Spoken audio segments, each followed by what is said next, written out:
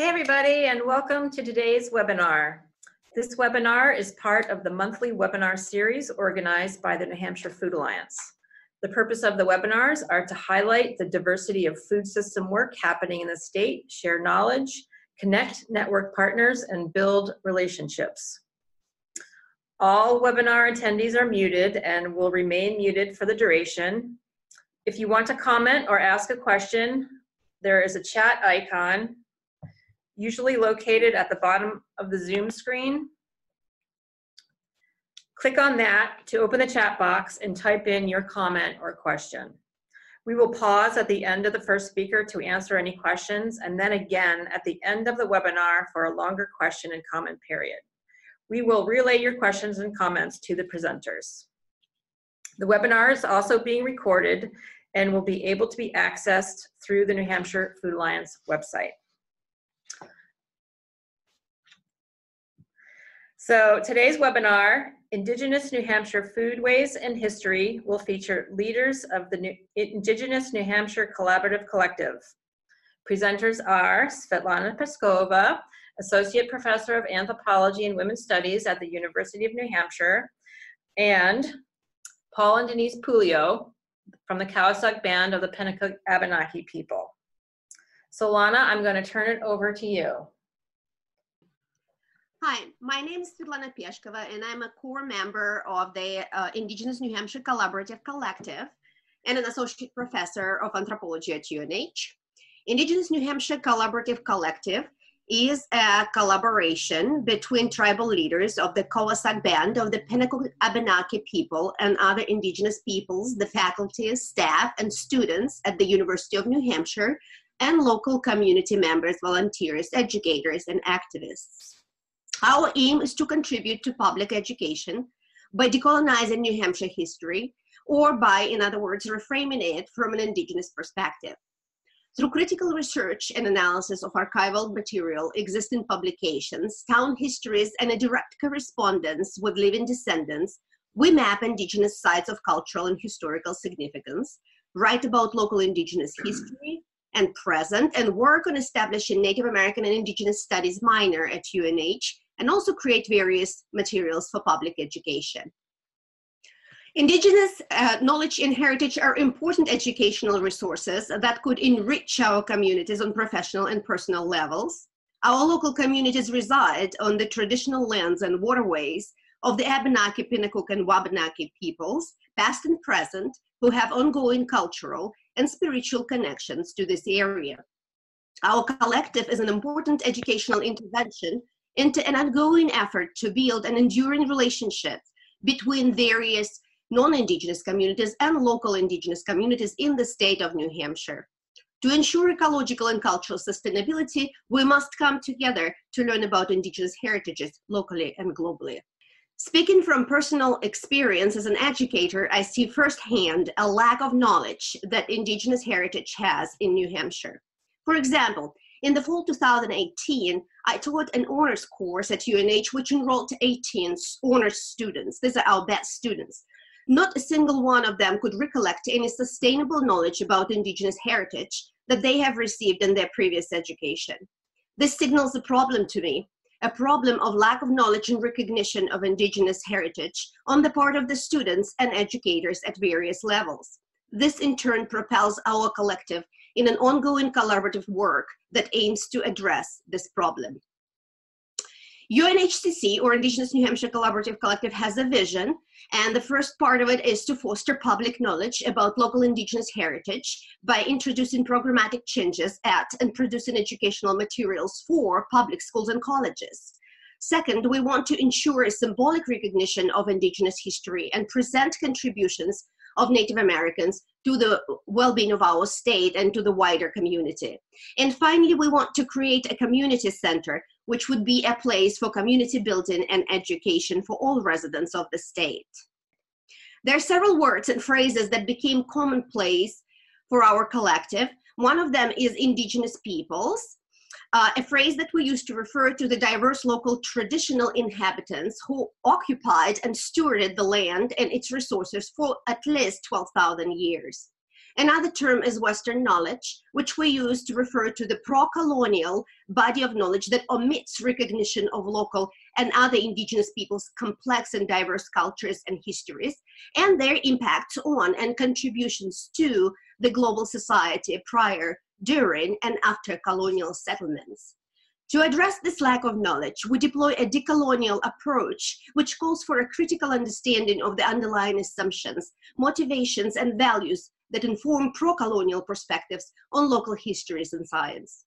This allows us to be more attuned to alternative histories, stories, and facts, including an indigenous perspective that challenges existing historical and sociocultural narratives in this state and elsewhere.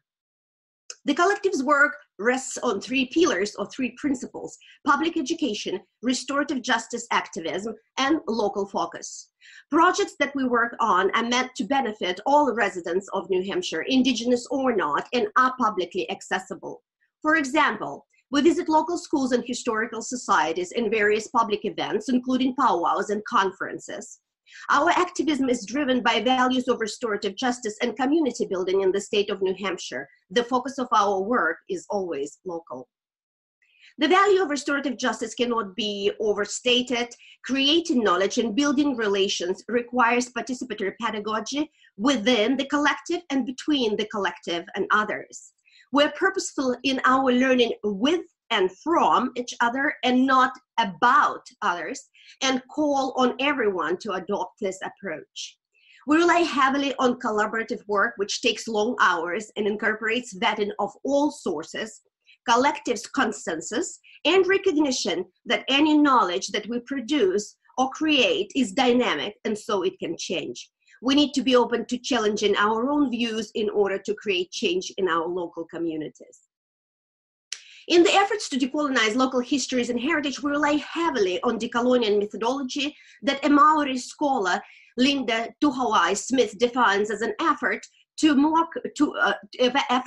more critical understanding of the underlying assumptions, motivations, and values that inform research practices. Our work in community outreach actively bring in and lift up Indigenous voices, support Indigenous issues, and work against narratives that ignore or silence Indigenous history and presence. We value storytelling, which helps to preserve histories, traditions, beliefs, and values for generations.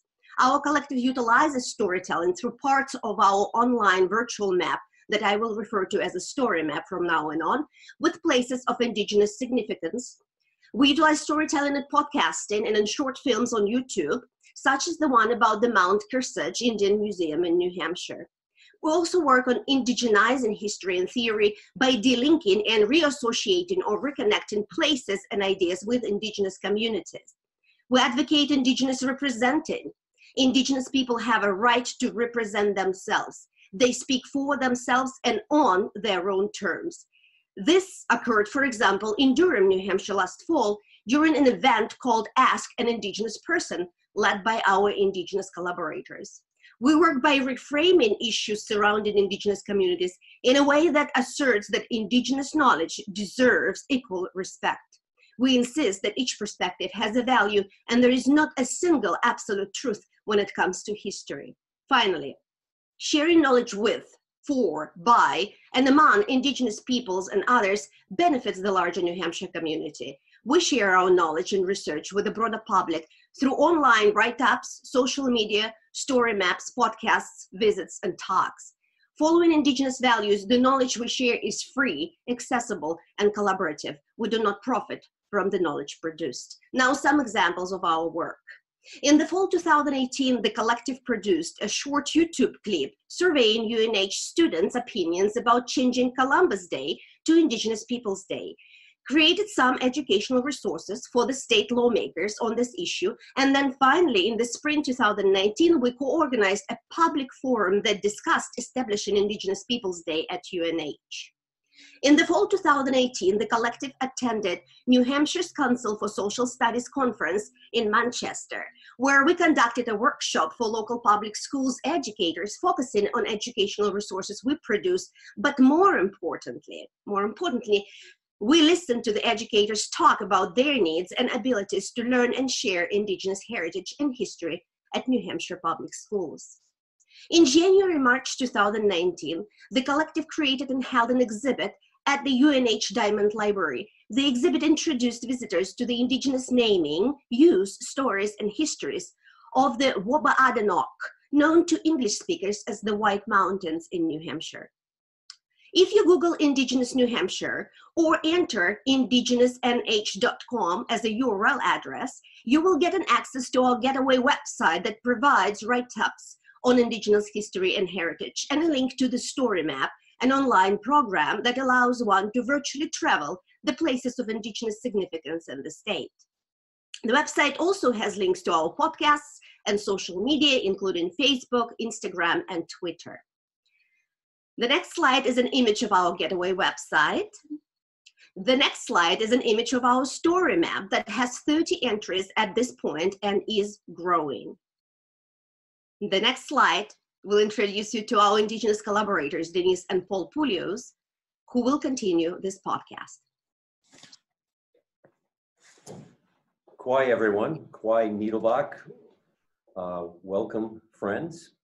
My name is Paul Pouliot, the Sagamore of the Cossack Band of Pennacook-Abenaki people, and with me is my wife Denise. Hi, I'm Denise Pouliot. I'm Sagamore Squaw, or head female speaker of the Cossack Band of the Pennacook-Abenaki people. We're going to start off today with a statement that's always given by Indigenous people that we're the keepers and caretakers of this Earth Mother. And this is part of a presentation that we do that covers all of our foodways, but this is primarily centered on the plant world today. Our primal connection goes back to about 13,000 years ago. The Paleo Indigenous people here, which we believe were our distant ancestors, were here 13,000 years ago. And roughly 1,000 years ago or so, we're not quite sure the exact time period, but agriculture started to creep in to our culture.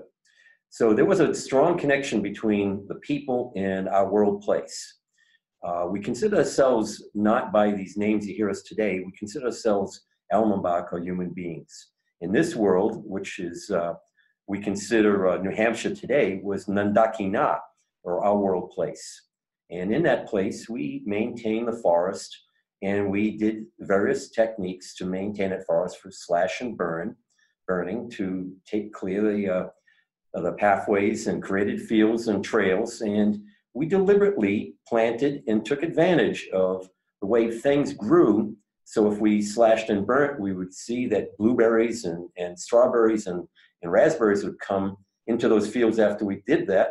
And it would bring other animals into our environment to share those resources, and we shared those animals as well. Now, when we look at our culture, we're not going to dwell too much on this, but we look at the 4 seasonal time periods, and we also recognize that because we're hunter-gatherers, we did migrate. And there's debate whether or not a main village in the right location could sustain us at all times, but we had times when we wanted to hunt moose, and we had winter hunting camps.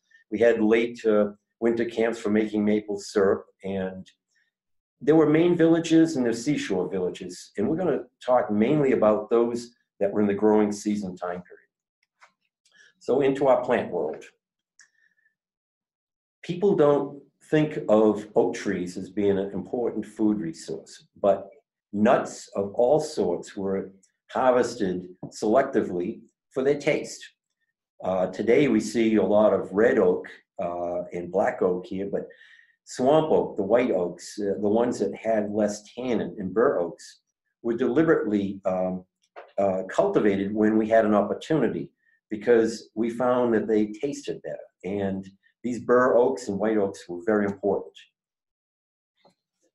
Not to mention there were the importance of all the other nuts. This whole area was filled with hickory and butternut and beech and chestnut and hazelnuts. All of these were abundant. Each one of them had a place in the harvesting process for us.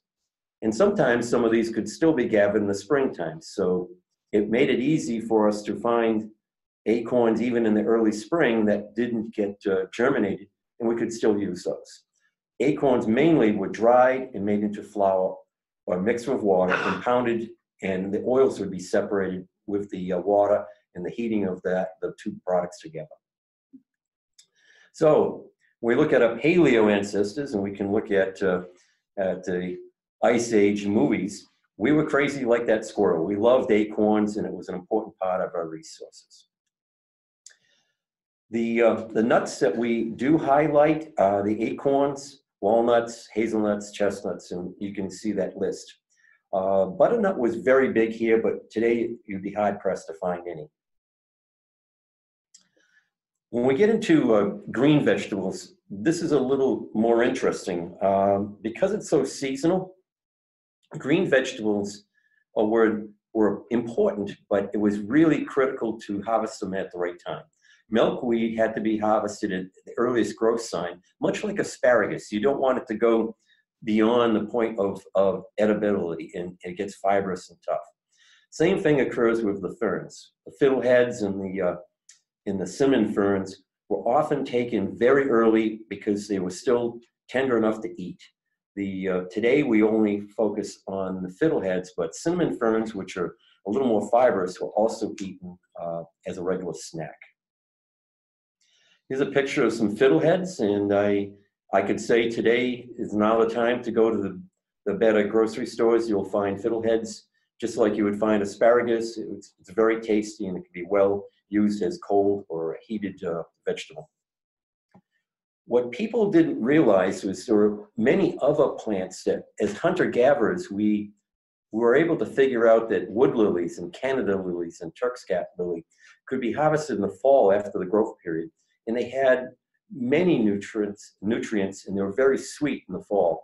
And these became another part of our diet. Here's what a wood lily would look like if you find one in the forest. Other various roots, which are really very interesting and more interesting to us because they're more accessible and more easily harvested, are the sunchokes, which we today call Jerusalem artichokes, but in the old days, this is what we call them, and groundnuts were the other one. These were harvested when they were dormant, and they had the highest potential value for the fall, winter, and early spring. Here's what the sunchokes look like. At our tribal headquarters, we have a very highly controlled population of this. It's one of those plants that if you allow it, it will take over everything. But it is a wonderful tuber, and only 2 days ago, we had a meal with venison and these sunchokes. So it's an interesting alternative to potatoes, and it's very nutritious. High in inulin. It's a good medicinal plant to help stay off diabetes as well. The other one is groundnuts, and it looks like a sweet pea in a lot of ways, and if you find them, you can pull them up. They're also edible by just boiling, just like the sunchokes. This is a list of plants that we know we gathered as hunter-gatherers, and the reason we know this is true is people say, well, how did you know we actually harvested this or that? Well, in our language, if we can find references in our language about certain plants, then we know that we actually harvested them or cultivated them. And so here's a list of some of the other plants or in a list, so you can see that language does support the contention that we did actually maintain these plants. What people don't realize, and this is an interesting part of our culture, is things like cattails were very important. When we speak about gardening, we have to reflect that gardening in the colonial construct thinks of a plowed field, a definable thing bounded by stone walls. And yet it's more than that, because our word for garden is medicine field. Nibi wozon ki kon on. It means a medicine field. So food is medicine, and the root word there is nibi, and nibi wozon means medicine. So we looked at plants and gardens as a place that medicines came to nourish us, whereas colonial farm, as we call habito, which is a loan word from the French, meaning he's a guy that plows fields. So when you look at those two constructs, we looked at our gardens as separate. And when we sowed, it was kika winino, which means we actually did sow the soil to plant. And this is much later than we would have been harvesting things like swamps and other water areas where we find these medicinal plants. So when we talk about gardens, we look at things like even the wetlands as being a garden. Later on, started to really focus on growing in a specific area were obviously the corn, beans, squash, pumpkins.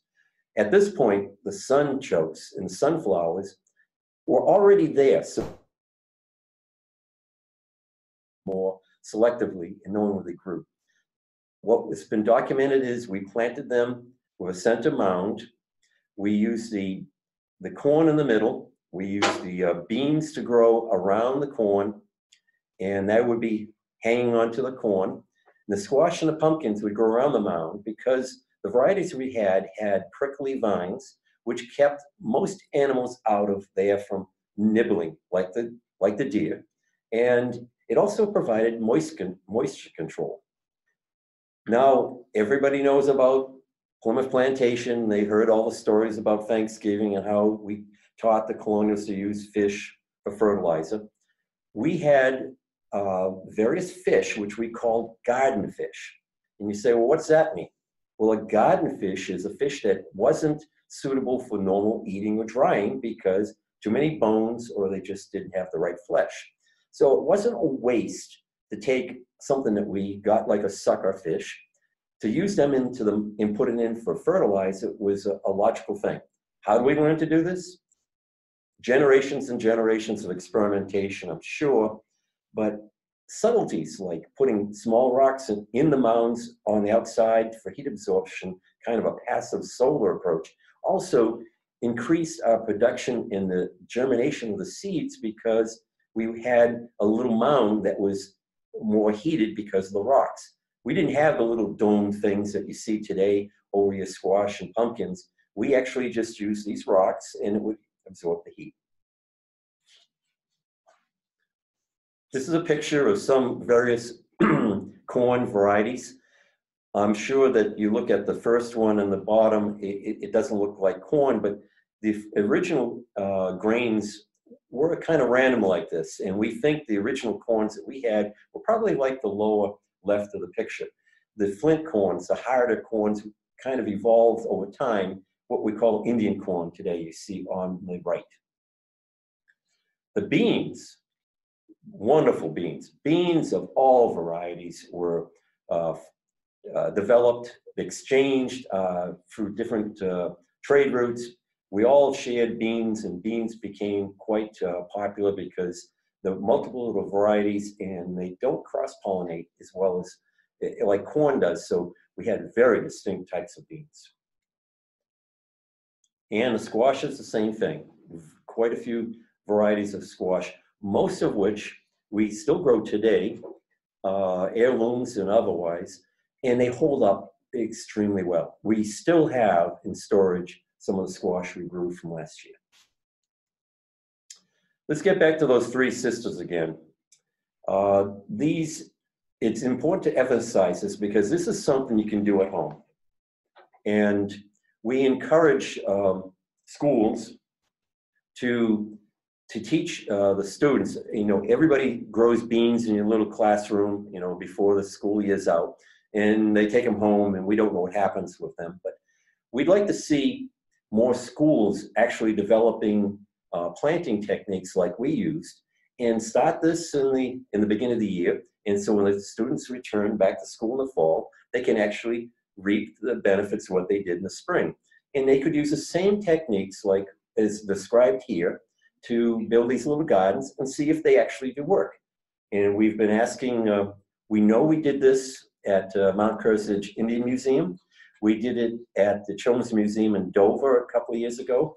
And we know quite a few schools are actually doing this kind of little mini project to show how Indigenous people supported their lifeways with the Three Sisters. This is a picture of what it looks like.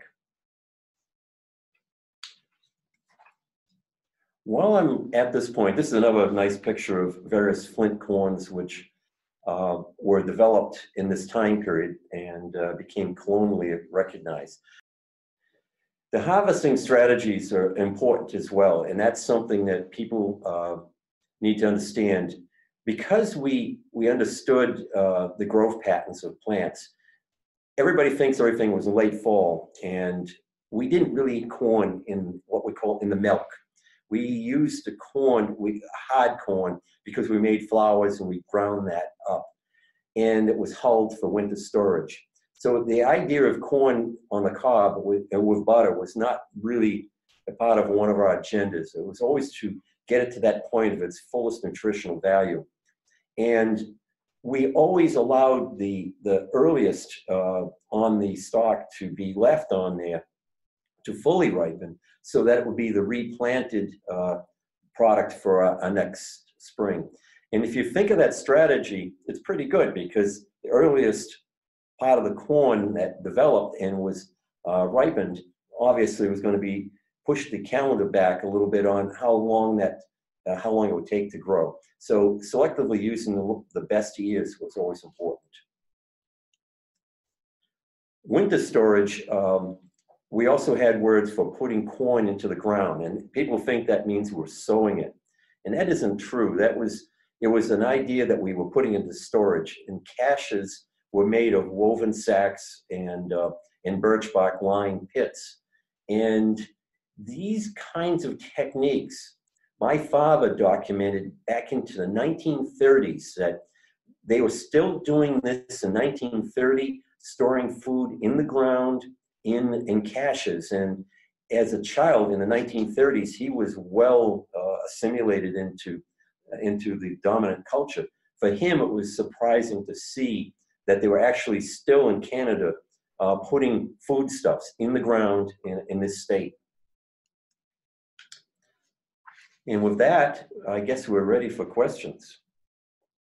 So folks, if you have any questions, feel free to type them in the chat. And I don't know if any of us here have questions to kick it off, but. I'd just like to offer that children and people can learn how to garden on their own at home.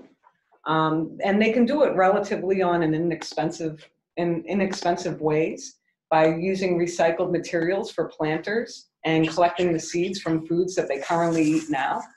We always try to grow organic, non-GMO foods. However, not everybody has access to that. And so we encourage people just to try to grow food on their own, even if it's something small in a container in an apartment on your windowsill. Great. So we do have a couple questions coming in here. Let's see, they're moving faster than I can keep up with. So how does one get access to the website and information shared in the webinar? We will send an email to everyone who registered for the webinar, and it will have a recording of the webinar and a link to where that will be posted. So someone also said they missed the introduction. Can you repeat who you are and where you're from? My name is Denise Pouliot, and I'm the Sagamo Squaw, the Kawasuk Band of the Pennacook-Abenaki people. And I'm Paul Pouliot, the Sagamo of the Kawasuk Band of Pennacook-Abenaki people. And those two titles we gave you represent head female and head male speaker for the group. So we have a question about, do we have more detail on how the fish fertilizer was made? The fish fertilizer, because we were hunter-gatherers and fish, we didn't get into the fish. The fish is really another whole webinar if you want to do fish. But the fish, when we would process fish, any of the unusable product would have been put in the ground raw like that. It wasn't fermented. It just naturally was broken down by the earth and the microorganisms. I'm sure we didn't process it, if that's what you were wondering about. We literally, any fish remains would just be put into the earth deep enough so that the roots would extract the nitrogen as the protein broke down. Basically, what he's describing would be a long, thin strip of a compost pile that you would then heap dirt over and plant your seeds in. And the nitrogen from the fish breaking down would feed the plants, but the heat during that process will also help germinate and help the seeds grow faster. Great. So someone's asking if there's any projects like this being implemented in Massachusetts. I'm sure there are, but I couldn't give you any specifics.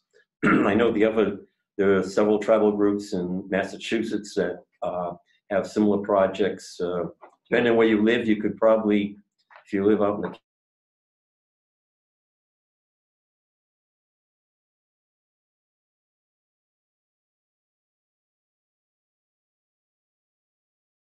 seeds were historically saved from squash varieties. Was it encouraged for squash to cross-pollinate and adapt to the climate? Good question. Just like anything you do at home, I mean, we do it today. You harvest the best looking fruit. You do take the seeds and dry them. There is a kind of a rule of thumb. You shouldn't take just one. What you should do is always selectively have several so that you have some diversity in the event there's some genetic trait that you don't like that comes out of it. And I think we figured this out over time, that you just don't use one ear of corn or one squash. You take selectively a handful of them, you dry the seeds, and I don't know if we understood cross-pollination in that sense exactly. I think most squashes could cross-pollinate, but I think we probably were excited about differences if something happened strange, and we'd probably try to foster that if it was something that improved the variety. Another question here about some suggestions to approach their local Indigenous tribes to help share their knowledge. Do you have any suggestions? Ask. You've got It's very simple. Pick up the phone, make a phone call, send an email, and ask. A lot of Indigenous groups are willing to share the knowledge that they hold, but they have to be approached first. And you also have to be patient, because we're busy people. So we can't necessarily work on your time schedule. So as long as you're patient and you're willing, to ask, I would reach out. And if you're looking for the groups in your area, check out your local Commission on Native Affairs in the state where you live, and they should have a list of the tribes that are in your area. Great. Let's see here. Can you suggest resources for teachers to use on teaching about Indigenous plants? That is actually a topic that we're currently working on at UNH. We're developing K-12 curriculum to teach Indigenous knowledge, not just in plants and gardening, but through all aspects of Indigenous life. So that's something that is going to be forthcoming in New Hampshire. However, I do know that there are other groups that have already established some curriculum, but I do not believe there is any one particular website where you can go to. So you would have to seek out that knowledge from each individual tribe. Okay. Another question here. Is there an app that will tell me what wild edible vegetables and fruits are in my area? Oh, I don't know about that. I'm one that's kind of computer illiterate. Well, it's kind of obvious that most of the things, we talked about some of the wood lilies and things like that, which are a little harder. And I don't really encourage you to wild forage plants that may be endangered. But I'll tell you this, that the sunchokes are, if you find a patch of them, they're never going to be endangered. We have a raised bed, and we started off with like a couple of dozen of the tubers, and within 1 year we had 1,000. But I would say you can wildcraft a lot of things. We do mushrooms, but a lot of these things, you got to be well educated before you go out in the field. And we don't really like to just say, just go out in the field and harvest stuff. You could find yourself eating the wrong things. It looks like a blueberry, but it's poisonous type of thing. And so always worried that people take this stuff too literally. And I would strong you to, you can educate yourself on the internet to what you can find in your own area. Let's see, do you have any information about irrigation techniques and moisture retention in cultivated gardens? Well, traditionally, we planted in the lowlands along the rivers, so we tended not to have those issues. Looking at most of the gardens, none of them are really highlands. They seem to be all along the rivers as intervales or naturally occurring things, because these rivers weren't dammed in those times. And each spring there could have been new fields created along the Merrimack. And when we looked at the history of Concord, the Concord, Merrimack through Concord changed dramatically from different decades. So we think that these things would have naturally occurring with all the silt in the good topsoil be washed down the river and creating these locations. So I think we were never really worried about actually maintaining the moisture level. I think the critical thing is the mounds and the way they're shaped allows runoff to collect, and the leaves collect moisture. And the relationship between the corn, bean, and squash, one gathers the moisture and it drips, off the leaves, and you have moisture and dew and things like that. So there was a strategy, it just evolved, so to speak. Hopefully that answers the question. That's great. We still have a few more minutes. If folks have other questions, feel free to type them in. We have another question here about the White Farm, and it says, more recently, new Americans started growing produce across the street, and certainly would love to learn about the weeds, I guess is what they're talking about. The sunchokes. Sunchokes. This is just a random thing we suddenly discovered. It was in the fall. We tried to look at where there's various places. We live on the Pennacook River watershed, and we looked at a lot of the farmland along Pennacook, and we noticed these different places where we have now big cornfields. We started to look around the perimeters, and we'd see what they didn't plow and turn over, and that's where we'd find these indigenous plants, which probably go back 1,000 years. I mean, we don't really do any genetics on the wild stuff, but we're not sure how far back that was going on. So if anybody wants to buy or get into sunchokes, you can find them right now in the grocery stores as well, and you could try it, but treat it like you would mint or any other very aggressively growing plant. Put it in some soil that's very rich and with a lot of moisture, and you will have yourself some wonderful plants, and you can harvest them. But be forewarned, our sunchokes grow to approximately 15 feet tall, and they need full sun. They need full sun. So make sure you have the appropriate space. Great. Lana, did you have anything you wanted to add, or any questions or answers to any of those questions we listed? Am I able to talk? Yes. So I actually put the link there for everybody on our website, indigenousnewhampshire.com. We have a set of, generously donated by Paul and Denise Pouliot, a set of recipes of indigenous foods that one can, try at home. One could also be creative and add some of the contemporary, butter and sweets to them. But some of our collaborative collective members have cooked some of those recipes, and they're pretty cool. I would like to ask Paul to talk a little bit about fish. I think just because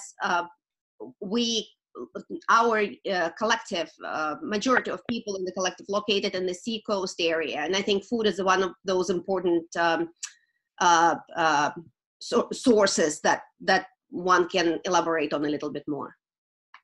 Okay, yeah, we've got a couple other questions we may be able to answer in the time period.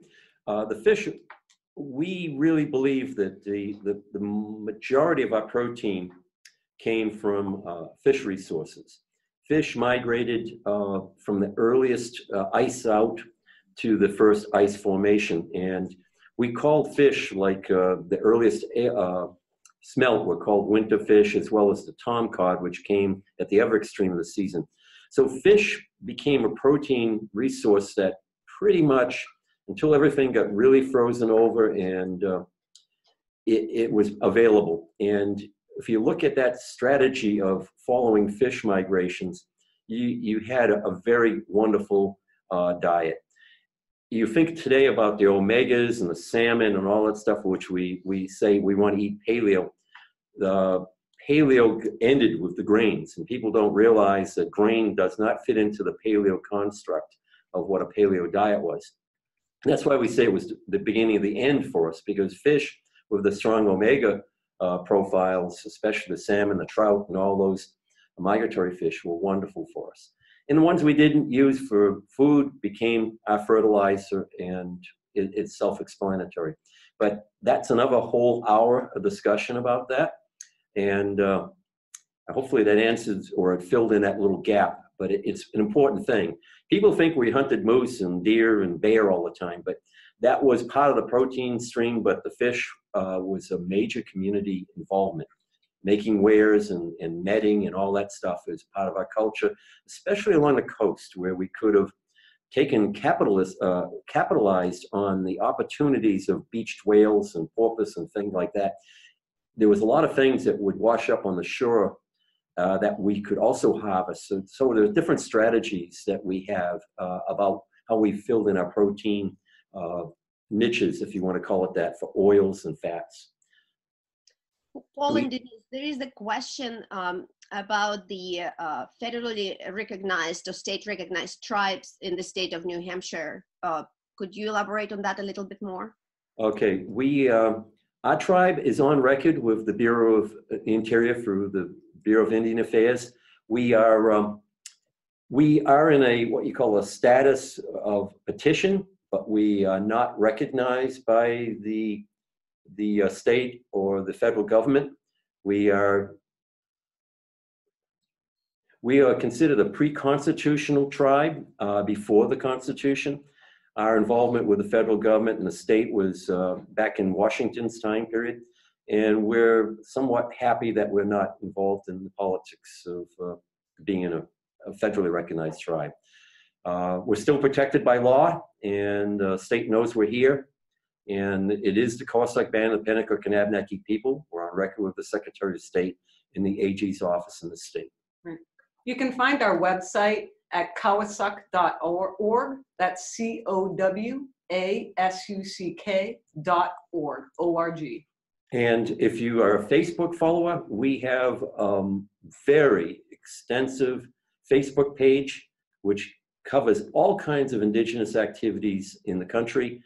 We're like a network of resources if you look at us on Facebook. So look up Cowasuck Band of the Pennacook-Abenaki people on Facebook, and you'll find a lot of resources there as well. Do the words Cowasuck, Pennacook, and Abenaki have an English translation? Okay, a good question. What these names mean? We never used them until colonial contact. We call ourselves human beings. We were one extended family of people. People can't wrap their heads around that because the colonials always looked for a king or a queen or a leader. We're matriarchal. We were all extended families of grandmothers, daughters, and granddaughters. And all these tribal names that you see today, they were given to us by the Bureau of Ethnology, Smithsonian. As they were trying to document the disappearing people, they put place names on all of us. We find it offensive, but we are obligated to work with the state and federal government using place names, which were never part of our culture. My father and grandparents said we never used any of these names that you use today. This is a colonial construct that was imposed on us, that they felt we came from one place and only one place. If you're a U.S. citizen, now it would be like saying, what town are you from? And that's what we're going to call you. That is not the way we looked at ourselves, if that answers that question. What are the words? The words, what? Cowasuck means the place of the white pines. And we've done some research, and there are intervales with large stands of white pines, hence why you call Coos County. That was an area along Connecticut and up into the upper watershed of the Connecticut. There were pine trees, and that was kind of our locus of where we came from, upper Connecticut, and the Coos County is obviously still named that today. Hopefully that answers that question. Great. Let's see. Yeah.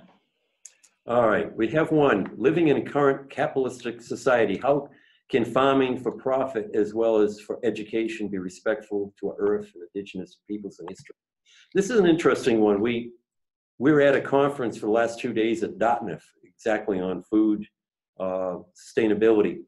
And different tribes have different approaches. And we were fascinated to find that some tribes are extremely proactive in trying to cover their foodways from birth to finished product, including everything from controlling their own grains and feedstock for their cattle and their bison, to the whole processing of it, to the point where they don't allow anybody to process their food because they want ultimate and total control that it's pure and clean.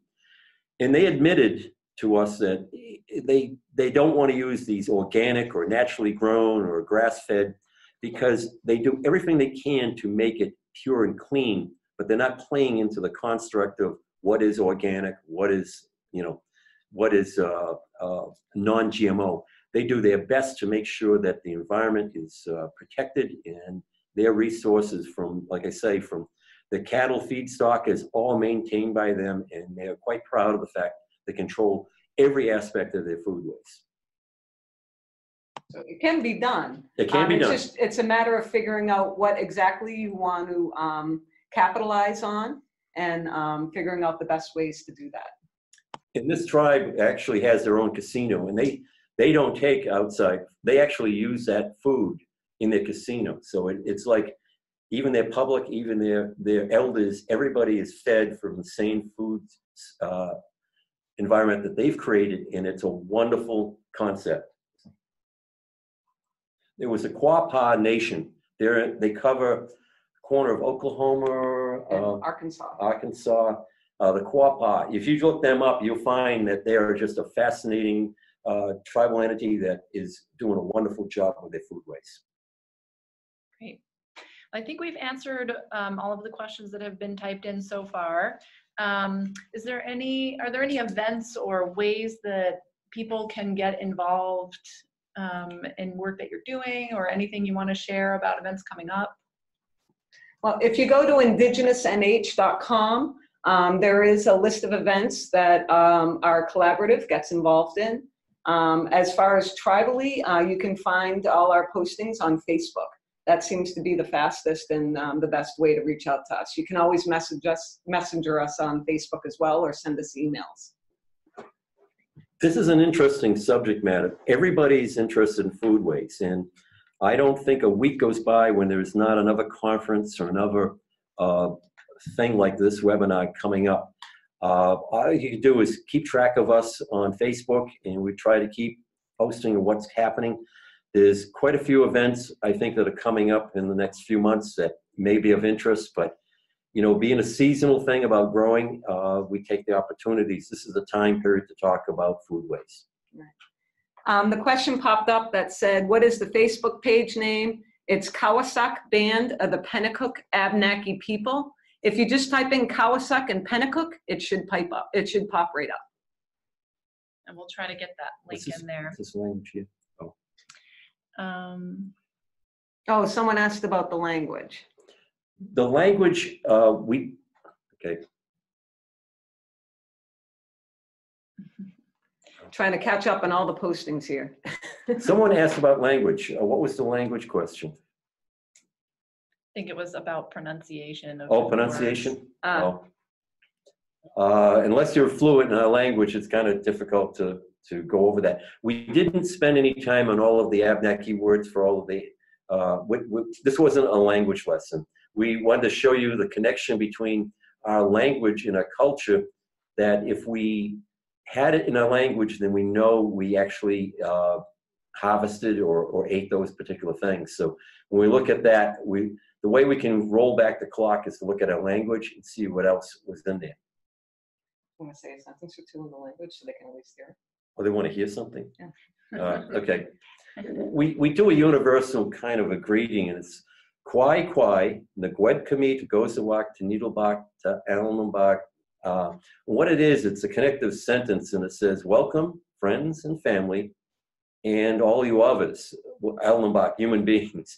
And the connecting words is ta, which is like our word for and.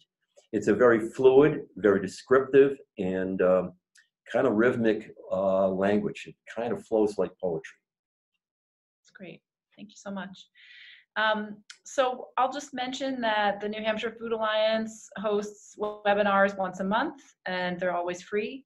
Our next webinar coming up is on June 11th, and we're featuring Ian McSweeney of Agrarian Trust, and he's going to be presenting about the creation of a local agrarian commons. So check out our website and you can register for that. If you have any questions, feel free to email us or type it in the chat. Like I said, we're recording this, and so that will be available to you when we email it out. And thank you all so much for being on the webinar today.